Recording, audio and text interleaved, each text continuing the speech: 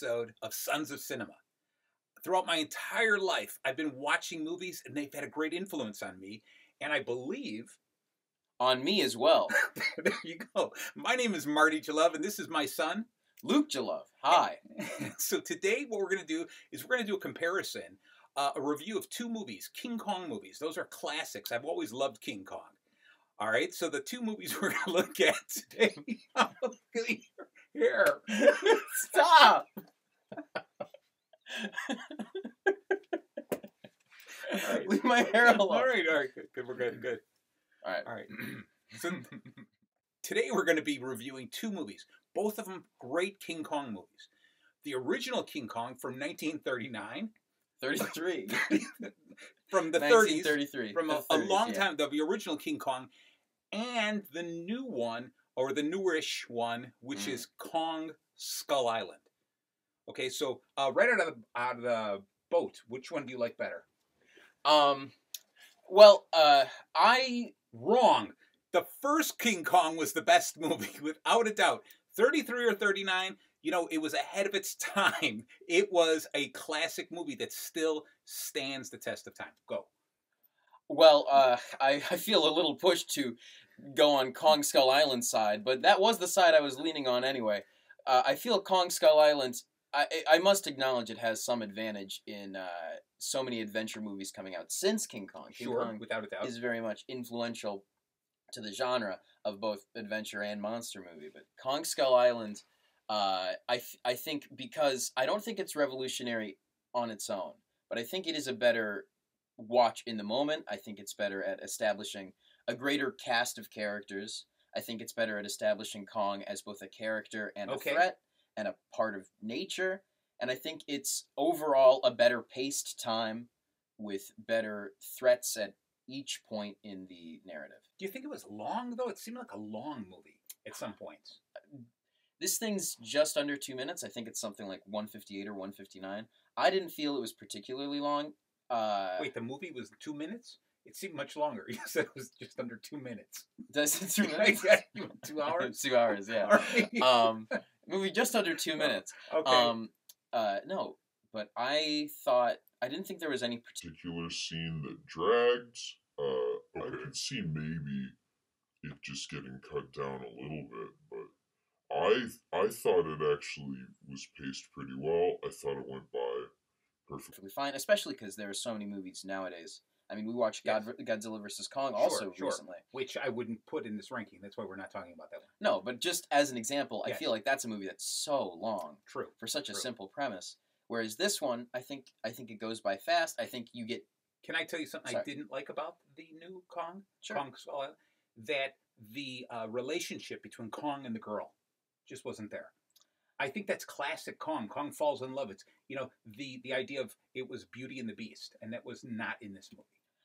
I can get behind that. I think at this point, I think it's obvious that wasn't the direction the creator was going for. Right. I think Kong's role is much more protector. Yes, he's definitely protecting the island, taking care of the people who live there, the natives to the land. Right. I think this more sympathetic Kong doesn't just stem from Skull Island. I think this is the fourth remake of the general King Kong story, to my knowledge. There's the 70s one with Jeff Bridges, right, where it was almost leaning more into the romantic element of it. Yes, completely. Right. You have the 2000s one directed by Peter Jackson with Jack Black. That's the one I thought we were going to watch. That's the one I thought we were going to watch. Okay. You want a long movie? That's a long movie. All right, but it's well made. It is pretty well made. That one much more of a sympathetic Kong. And this one, I think in that movie they borrowed the dinosaurs from Jurassic Park.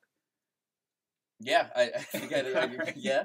I think so. But anyway, I digress. Yeah. Please, finish your borrowed thoughts. the concept of dinosaurs, too, from Jurassic Park. No, dinosaurs have been around for a long, long time. Really? Jurassic Park didn't invent them. What, since thousands of years. What, the original King Kong? Yeah. No, I'm talking millions of years. But anyway, go ahead. I think it kind of works for Kong Skull Island to take away from the Beauty and Beast approach, just because I thought this was much more a story about nature and about man's stepping in, which was not at all what the original King Kong was about. In fact, if anything, the original King Kong was probably pro, investigating nature. They yes, were yes. they killed many a thing. I in guess that original movie. I think there's a pro and con to that. First off, I do like the idea that they are putting a different twist on it. Mhm. There is not the whole let's capture Kong and bring him back to New York City. Right. Okay, this is it was a surprise to me. So sorry for that spoiler. It was a surprise to me because that's what I was expecting. Mhm. And as I'm watching, I'm going, well, how are they going to get the how are they going to get him off the island? What are they going to do? And so that was different. And so you're right. So no love interest between Kong and the girl made it completely different. But all in all, still a very, very good movie. Just different than I expected. No, yeah. One element I really like about it is, and again, I don't think this is revolutionary. I just think it's really appreciated compared to, an older and just more basic movie like the original King Kong. Yes. You just get all these like characters who you have some feeling about. Like each of the soldiers, almost all of them. Right. There's like, as I pointed out, there's one near the end where I'm like, how did he survive? Exactly. We know nothing about this guy. You always expect that one guy going, he's going to die. When is he going to die? Yes. But you get to know the Shea Whigham as Cole. He's the guy who says the stuff about the lion and the mouse. Okay. And he says the lion kills the mouse kills the lion with the thorn. Yes. Like you get to know him. He's kind of kooky. Right. You know the other soldier who's hanging around him as the straight man compared to him. You also know the soldier who's hanging around the other party, the younger guy with the red bandana. Right. You get to know all these people who aren't even the main characters. We have like 4 or 5 but you're making characters. It sound like you don't get to know the characters in the first Kong movie. I think you get to know them. They all have their own unique personalities as well. Quickly established. Not as in-depth, but you still get to know them. Right, but I think the characters present are just a little more shallow. I'd say the only really good character in the first King Kong is Carl Denham, the filmmaker. I think you really get attached to like this, that he's very much the John Goodman. Sure. And I would say he's a better character than John Goodman in Kong Skull. Oh, okay. Wow. Yeah, I think So John Goodman, if you're watching, he doesn't mean that. I love you, John. Please answer my calls. No, but I feel like you get the idea that Carl Denham, he is putting so much risk into this because he really cares about the art. Right. Obviously, he's like this documentarian, sort of like the old style of filmmaker, like Nanook of the North, like action documentary. Where Yes. So he was really into it. So that the old movie, the 1939. 33 You movie. keep saying 39. I don't know why. I just wanted to make it more of a modern movie. Mm-hmm. But 1933, that movie, what did you like about that most? Well, I really like the Kong stuff. I like it's sort of, you have to really give it credence, but I think you can. I like that he's sort of like just this big guy. Well, it's that whole go ahead do the face that you do so much, right? Exactly. Yeah. Where Wallace or Wallace and Gromit, King Kong turns into a Wallace and Gromit character. It's which at that time was probably terrifying to the people who watched it back in the 30s. Probably. Okay, they were probably petrified of it because they've never seen anything like that. But by today's standard, you watch a movie that was probably made then as a horror movie, a scary movie, and today it's a tongue-in-cheek comedy. Yeah, it's a tremendous movie. That's what makes that one so powerful. Because if you take a look at Kong Skull Island, I can't picture that in 50 years, 60 years, 70 years, suddenly people watching it going, ha ha ha, isn't that funny? But the original Kong had a great message, and it turned from a scary movie into a comedy movie. So it'll always be kind of a cheeky comedy. And you say? And I say. I think there's definitely something to be said about influence and how it will maintain better than Kong Skull Island. I think that's probably accurate.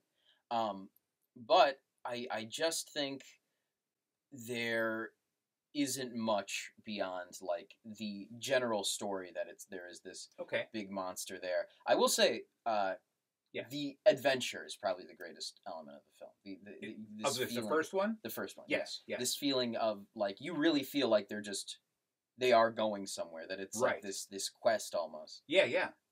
Whereas the second movie, the one we just watched, they're just trying to get off the island. Yeah. That's their goal is to get off the island. The first one, they're saying, not only do we have to go out and find this beast, we have to capture him. Mm-hmm. We got to come up with a way to bring him back to New York City. Yeah. Okay? Mm-hmm. So that, to me, just adds more depth to it. Not that, but I really enjoyed this movie. Oh, you know, yeah. Kong Skull Island. I didn't see any giant like skull in the mountain. That's what I was expecting. I expected the island to look like a skull. That's why we got the skull here. You know, so Scully. Scully, hello Scully. So yes, I expected that, but you know, that's me wanting something, you know, silly. I wanted to say there might be some reason why it's called Skull Island. I think it's because they run into those skeletons and they had the skulls of Kong's ancestors laying in the sand. I thought maybe the map was supposed to look like a skull. I didn't look at the map that much. Yeah, this time I around, though. did. It's a bad. Maybe it's a skull broken into pieces. That it's a skull made to It's a look skull like an that's been island. stepped on. Yeah. Yes, it's a skull made to look like an island, not an island made to look like a skull. That's Yeah, it. that's why. There Yeah. you go. There you go. Okay, so if you're going to compare the two to each other. And let's say you had to look at the audience and say, you can only watch one King Kong movie for the rest of your life. All of them out of the picture. Out of these two, which one would you pick? Mighty Joe Young from the 90s is probably my pick for best Kong movie. But he's not Kong. He's Mighty Joe Young. Oh, I think it's just Kong wearing a clever disguise. You think he's dressed more like a monkey? Yeah. Okay. No. This is a tough one because King Kong does very much have that influence factor. Yes. Whereas I in the moment would watch Skull Island more, especially now. I've seen this a couple times before, and I do think it is an entertaining watch. It is, without a doubt. There's enough little comic elements in it. There's adventure. It's not heavily burdened with this fake romance. There's none of that that's going on. It's just got a great sense and a feel of a specific time frame in America, and so I do like it, the whole thing. But if I could choose only one Kong movie out of these two, it would be the original King Kong. I think if it was about preservation and I have to preserve one movie, I think I would have to go with the original King Kong. Even though, as I've said multiple times, I do in the moment prefer Skull Island. Okay, all right, fair enough. All right, so I'm going to ask you a question. All right, ask me so a question. The bad guy in Kong Skull Island is Samuel L. Jackson. Colonel Preston Packard, played by Samuel L. Jackson. Yes, that's correct. Now, Samuel L. Jackson, he can't yell "Avengers Assemble." Okay, he can't. He cannot do that. So, I want you to think about this. I know you were going to ask me the question. How would you, if you were Samuel L. Jackson, how would you defeat Kong? All right. So this is what I'm thinking. Go for it. You figure somewhere on Skull Island, yes, there must be a gigantic banana. You would. Well, I mean, why not? Because if the animals are so big, they must have big food. Now, this might immediately sound like a simple plan. This is actually a two-pronged plan. Okay. We're going to unpeel the banana. Yes. We're going to unpeel it and peel it. They mean the same thing. Did you know that? That is you true. You peel a banana or you unpeel a banana. So that's true. I never thought of there it. You go. You learn something new every day, like flammable and inflammable. Those also mean the same thing. Really? Yeah. Okay. There you go. I would place the peeled banana atop a large mountain. And then, before Kong gets there, I would place the gigantic peel ahead of the mountain. Genius. So Genius. He goes toward the banana, slips on the peel, no more Kong. Falls off the mountain. Immediate, yeah. Nice. See, now with that type of comic addition to the movie, that might have taken the reign. That might have ranked up there as the #1 Kong movie. Exactly. But I don't see that happening. Okay. So the reason I threw it at you is because I was thinking about it. If I can't use the Avengers to fight Kong, I'm going to lean towards conventional weapons. All those ships always have some kind of weaponry, tear gas or something or knockout gas. Because in every Kong movie, the ship always has that. So I would convince Samuel L. Jackson to not kill Kong, but to bring him back to New York City. See, now, here's the thing. I'm pretty sure they could not radio that ship. I think the whole point was they had to wait for the refueling. Okay. To get off the island. We'll wait to see if there's a sequel to it. Yeah. Okay, a sequel to Skull Island. I believe Godzilla vs. Kong is a sequel. That's right, because you said he got bigger. Yeah. He continues to grow. It's the same Kong. And they made a connection to that. They said he's still young, he's still growing in this movie. So that's pretty interesting. So keep that in mind, that he's still growing. He's getting bigger and bigger. Keep that in mind for when you watch Godzilla vs. Kong. Yes. Okay, So, favorite lines from the movies. Oh, Wait, favorite line. Okay. My favorite line from Kong Skull Island. Yes. I think it's probably the John C. Reilly talking about how he named the Skullcrawler. Yes.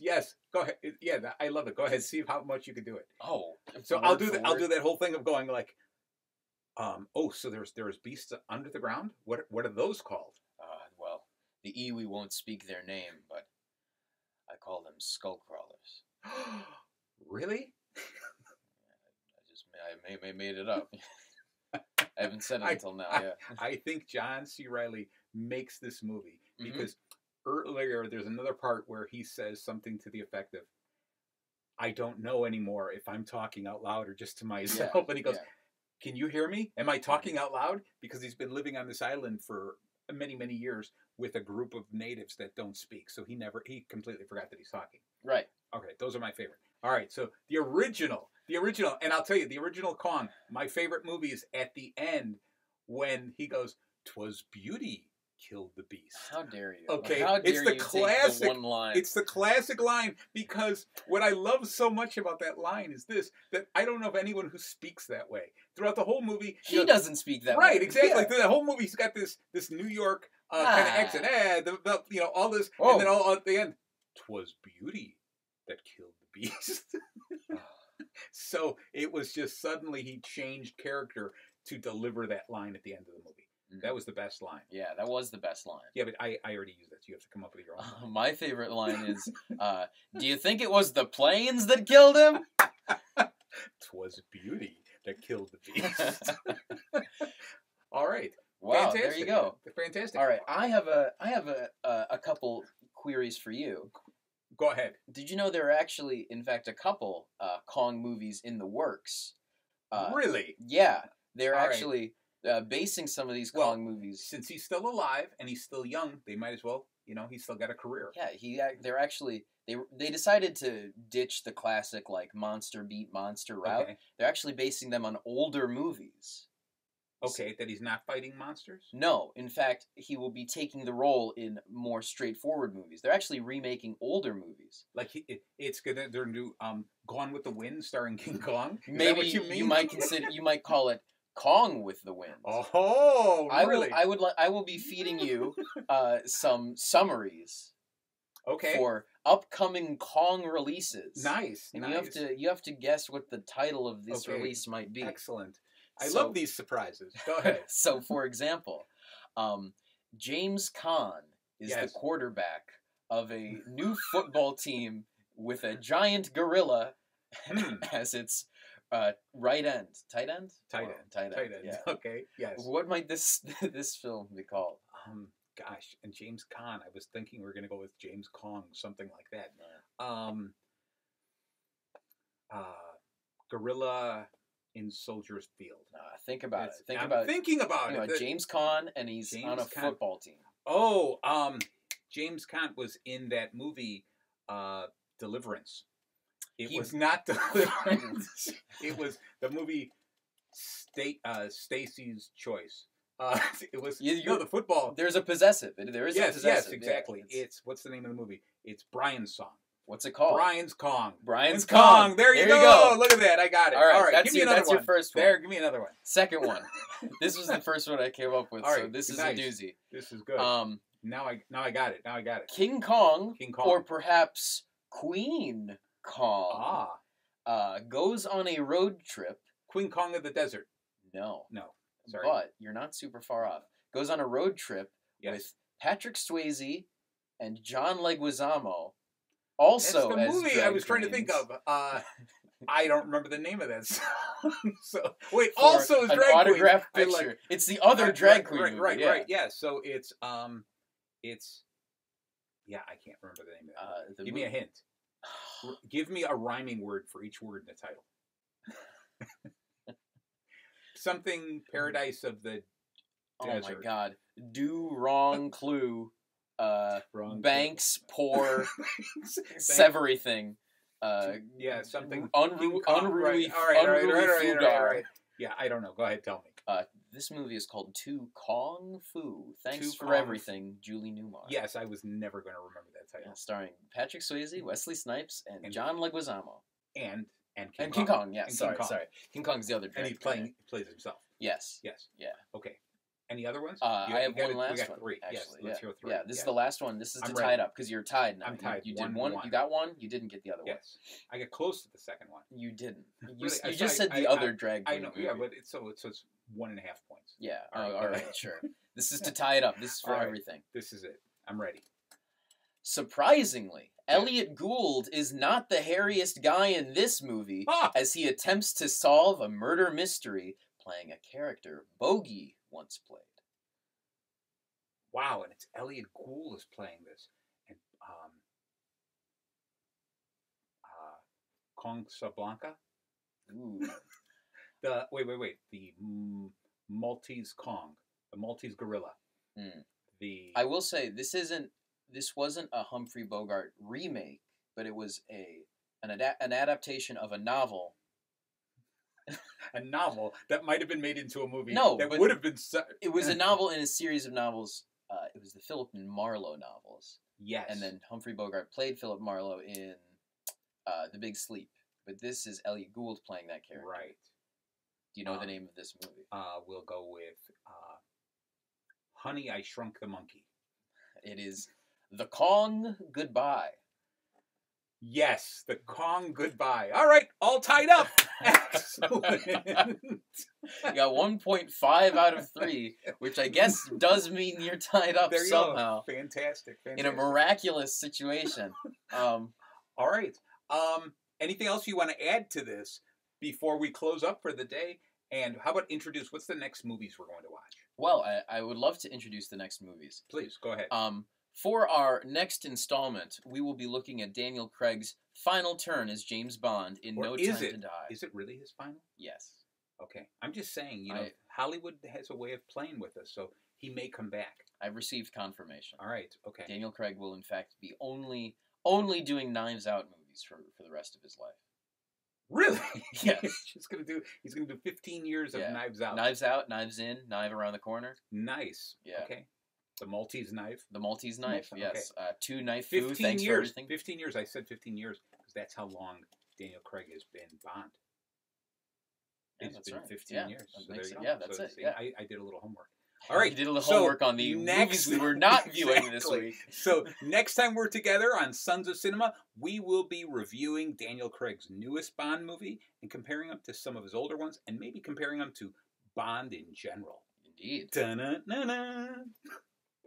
That was the Kong theme. Look, wait, I'm James Bond. Nice. But there's a gun barrel. I think he brushed his hair. No. Okay. All right. Thank you. Thank you. All right. Bye-bye. Bye.